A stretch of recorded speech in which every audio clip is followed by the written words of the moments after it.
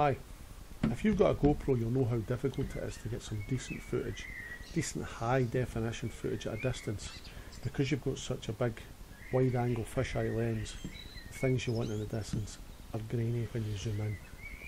So I wanted to come up with something to get better quality images, and this is what I've done. This is an example of the results of what I did.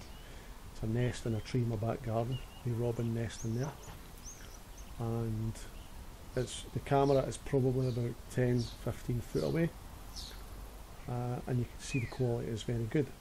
Now without the lens on it, you would see everything, you would see 180 degrees right round.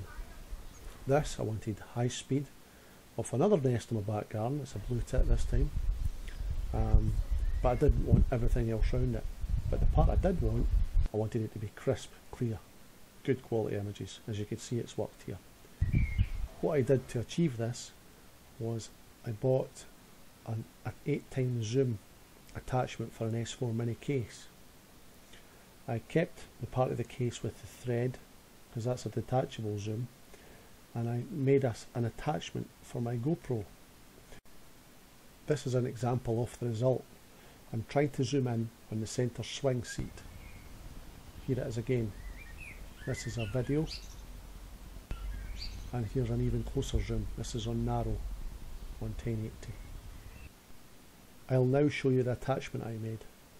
It's a standard GoPro with an open case. I then got two pieces of 5mm plastic, glued them together, and cut out a slot for the on button. I then put the thread from the phone case into the plastic and glued it in place. I then use insulating tape, as it keeps its adhesion well, to stick it to the open GoPro case. And this is the final outcome. As you can see here, you get the good quality camera with a high quality zoom, and it can be easily removed as well. Anyway, hope you like it. I'll catch you again.